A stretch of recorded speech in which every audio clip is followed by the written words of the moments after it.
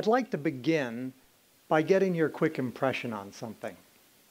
What is the very first image that comes to your mind when you think about fighting climate change? Is it perhaps a windmill or a solar array or perhaps a tropical rainforest? Well, these are the kinds of images that you may see in a magazine or on television put forward by companies trying to impress you with their green credentials. And they're all very important. These images in the climate action field are associated with a set of measures referred to as climate mitigation. That is, they're setting out to address the root causes of climate change either by reducing the heat-trapping greenhouse gases that are causing global warming, or by removing carbon from the atmosphere, such as through protecting forests. But there's another set of climate actions and measures with a different set of images. Those might include the actions by a farmer shifting from current crops to those that are more drought tolerant, or by the city of Miami having installed pumps under its streets to keep the sea at bay, or by Venice's famous sea barrier, or in Pakistan following a recent devastating flood where they've decided along the Indus River to reopen traditional wetlands to serve as flood retention basins. These measures are referred to in the climate action field as climate change adaptation. So these are the two measures that we have. Adaptation, which is about reducing the vulnerability of people, infrastructure, and ecosystems to the impacts of climate change, and mitigation, addressing the root causes. Now let me do one more quick quiz. Which do you think, between these two sets of measures, receives the most funding, perhaps the highest percentage of international and domestic climate change financing? Those of you who think it's roughly split, perhaps, raise your hands. Those who think climate adaptation is getting more funding. All right? And those who think climate change mitigation is getting the bulk of the funding. Well, those who chose mitigation were correct. In fact, approximately 90% of current climate funding goes to climate mitigation actions, leaving 10% or less for climate adaptation.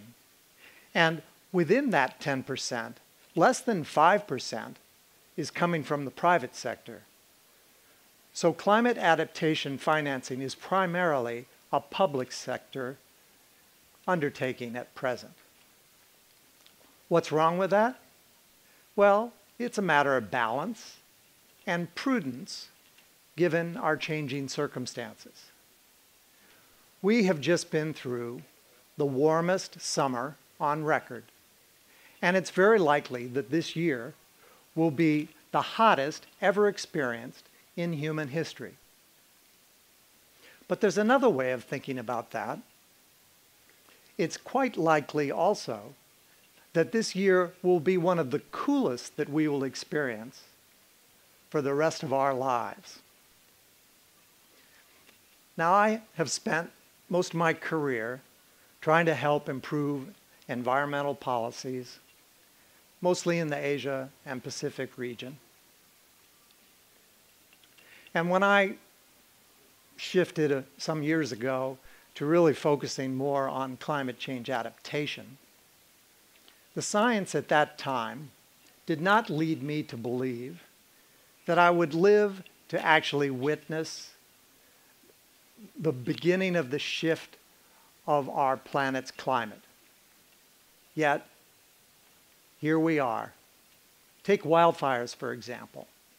The number of Canadians and Americans exposed to wildfire risk has more than doubled in just the last 20 years. And the costs of climate-related disasters, even taking account of population increase and inflation and poor land use planning, is rising rapidly. It's currently between 150 and 200 billion US dollars per year, which is twice the value of the total international climate-related assistance provided to developing countries. This is not just about infrastructure. The World Health Organization has declared climate change to be the single biggest threat in the health sector affecting humanity. And climate change is also an important driver of ecosystem degradation and biodiversity loss. Yet we are grossly underinvesting in climate change adaptation. Why is this? Well, I think one of the reasons may be that the mindset of decision makers, particularly in the West, was strongly influenced by Al Gore's seminal film, An Inconvenient Truth. Now, those of you who've seen that may recall that the potential for climate breakdown was an important part of the story. But the main message was about the root causes of climate change and about the urgent need for mitigation actions to wean us off of the burning of fossil fuels. So we need to wake up and begin taking action. Our planet has already warmed by 1.2 degrees centigrade since the start of the Industrial Revolution. And even if we are able to somehow get ourselves on track to stay beneath the danger threshold established by the international scientific community of 1.5 degrees warming,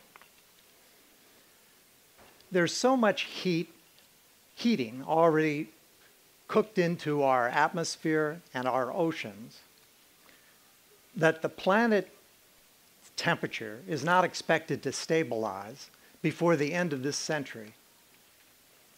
That's right. None of us can realistically expect to live to see global warming actually stop. Now, that's because our atmosphere has been fundamentally changed. The chemistry has been altered. And we are now living in an entirely new climate regime, one that has never been experienced in the history of human civilization. Now, that's a lot to take in. I deal with these issues almost every day, and I find it a bit overwhelming. But we need to begin to step up to deal with this reality. And I'd like to put forward 4 types of positive actions to begin this work. Now, we know we can do a better job of educating our decision makers and the general public about this new inconvenient truth. And our economies need to be prepared to deal with these rapidly rising costs of climate change disasters, with disruptions to business supply chains, and especially to pressures on income inequality derived from the fact that the poor tend to suffer earliest and worst from climate change impacts. Our societies also need to be prepared to cope with potentially huge dislocations of people, with some 200 million climate migrants predicted to be on the move from uninhabitable areas by the year 2050. Second, we need to focus at the local level in terms of understanding the risks and in preparing appropriate responses. Each community needs to develop its own understanding of the risks that it faces, and it needs to do that based on a scientifically sound analysis and using site-specific information. We need to begin to, and they also need to be directly involved in developing the appropriate responses. Now that's going to require a set of institutions to support them in these areas, and we need to build out that capacity rapidly. You too can help. I often get asked, what can I do to support action on climate change? And apart from reducing your carbon footprint, climate change adaptation measures are a relatively inexpensive and personally beneficial type of action. Get to know the risks where you live. Develop an emergency plan. Take other measures to reduce your risk, and all the while advocate for climate change adaptation measures in your community. Third, we need supportive government policies. In short, we need to stop planning for the way things have been and begin preparing for the way things are. This will not be easy because the past is no longer a good predictor of the future. Take the concept of a 100-year rainfall event. If it's based on past observations, it actually doesn't have very much meaning now. Building codes, land use plans, hazard maps for storm surge or for wildfires all need to be recalibrated and all over the world. And this needs to be done through a dynamic rather than a static mindset that will increasingly rely on sophisticated computer modeling and even artificial intelligence to project what is likely to occur consistent with our understanding of our changing climate. Let's do away with some of these existing policies that makes this job harder, like incentives to develop in areas that are clearly climate risky. Finally, we need to increase climate adaptation funding, as I mentioned. And that's going to hinge heavily on our ability to blend together public and private financing. Now, some insurance companies have started to offer incentives for their customers to take steps to reduce their climate risks. That's encouraging. At the same time, we see other insurance companies running away from climate liabilities. But leaders amongst the insurance industry recognize that there's an increased demand for their expertise and services, and they're beginning to step up and take key roles. This blending of public and private financing requires innovative thinking, and we need to find ways to crowd in private sector financing through careful use of public resources. That will need to take account of the fact that many of the benefits that will come from climate adaptation investments will not be from traditional improvements in efficiency, but rather from reducing or avoiding future costs. A recent survey done by a fund set up specifically to catalyze climate resilience investments identified some encouraging news. It showed that entrepreneurs, particularly young ones, are enthusiastic about developing profitable business models and startups specifically designed to address climate vulnerabilities and reduce them. The fourth area is action at the global level. And that needs to begin by establishing a set of goals around climate adaptation, similar to those that we've already established at the global level for climate change mitigation. Fortunately, this is on the agenda for this year's climate summit, COP28, which will be held in Dubai. An increasing number of developing countries have prepared national adaptation plans, and the G7 has pledged to double its financing to provide support to those countries for their implementation.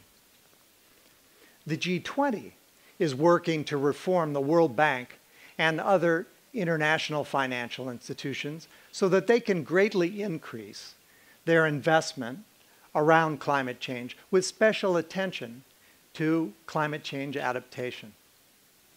And it's time we addressed the international legal aspects of the concept of climate refugees or climate migrants so that we can begin to prepare to deal with the plight of these displaced people and the associated political repercussions. Now, I recognize that this is a very ambitious agenda, but we now face a new reality. Climate change is upon us.